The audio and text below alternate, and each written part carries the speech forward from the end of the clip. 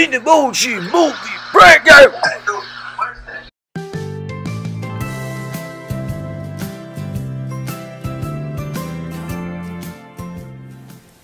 The Emoji Movie Breakout.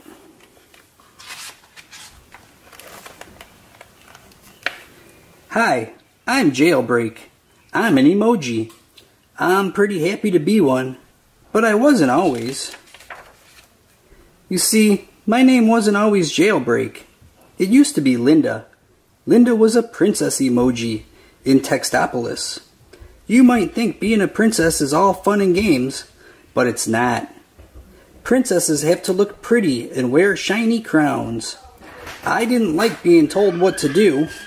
I wanted to look the way I wanted to look. One day, I showed up looking like this. Everyone freaked out. If you don't change back, I'll have you deleted, Smiler said. But I couldn't change back. I'm not a pretty princess. I wanted to live in a place where I could have an apartment, express myself, and get a cat. I wanted to live on the cloud. But when I tried to get there, the firewall kept me out. The firewall remembers your face, and it only lets you guess the password once. To get past the firewall, I needed to override its program. So I taught myself how to code. I became a computer programmer. Then I met Gene and High Five. Gene needed my help. He wanted me to reprogram him. Gene was supposed to be only a ma emoji, but he was also so much more. Can you do a smiley face? I asked. Gene smiled perfectly. Sleepy face? Gene looked sleepy. Shocked? Kooky? Show me the money. Gene could do them all. He wasn't like any other emoji. He was like magic. I needed a special tool to reprogram Gene, but that tool was in the cloud, behind the firewall. Since Gene could make tons of different faces, we had lots of chances to guess the firewall password. Listen, I'm gonna help you, I told Gene, but it's not going to be easy. I was right. We had to run from antivirus bots that wanted to delete Gene.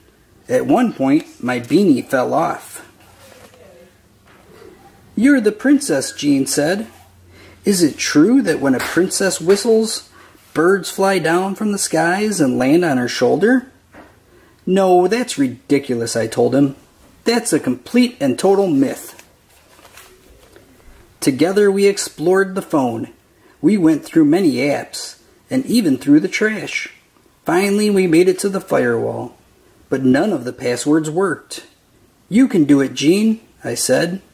Gene guessed one last time. Access granted. We made it to the cloud. I couldn't believe it. My dream came true. But Gene surprised me. Jailbreak, you're the coolest emoji I've ever met. And after all the adventures we've had, I'm not sure I want that all to go away. I could stay here with you forever, Gene said. I liked being Gene's friend, but I needed to live in a place where I could express myself. I'm not looking for a prince, I told Gene. Gene was so sad that he didn't need to be reprogrammed anymore. He was naturally meh now. He walked off the cloud and into the clutches of a superbot. I had no other choice. I pulled off my beanie, puckered my lips, and whistled a happy tune. You see, I didn't tell the whole story to Gene. I'm not proud of it, but princesses can call for birds. I didn't want to do it, but I had to save my friend. Just as the superbot was about to delete Gene, I broke in and shut it down. Gene was saved, but the rest of the emojis were in trouble. The owner of the phone, Alex, was considering wiping his data. I'll take it from here, Gene said.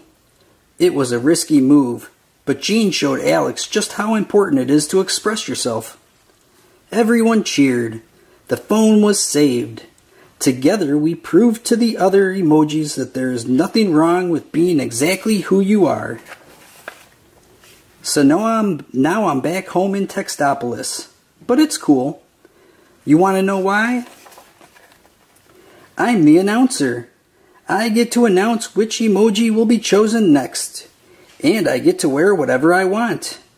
Don't tell anyone I said this, but it might even be better than living on the cloud. How's that for expressing yourself? For more great books, make sure you subscribe to our channel.